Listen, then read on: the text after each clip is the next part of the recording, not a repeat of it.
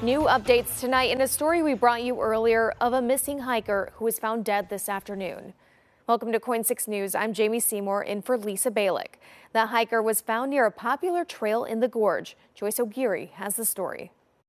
Officials say the woman did not have her cell phone, making it difficult to find her location through a cell tower.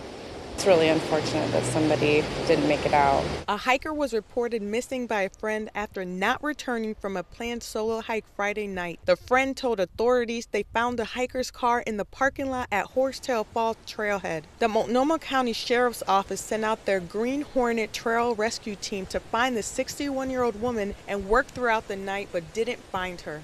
Then another search and rescue team along with other agencies went out this morning to look for the woman again. They found her at the bottom of a cliff near Horsetail Falls trailhead around 12:30 this afternoon. As we learn more about this incident and as more people head out on the trails in the warmer weather, experts tell us you should always have enough supplies to survive overnight if necessary. So that might just be extra puffy jacket plus a rain jacket, extra food, extra water. A headlamp is really important.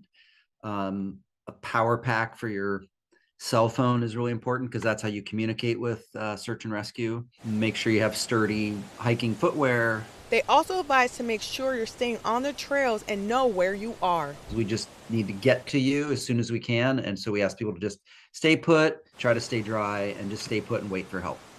The Multnomah County Sheriff's Office is not releasing the hiker's name at this time. Reporting at Horsetail Falls, Joyce O'Geary, KOIN 6 News.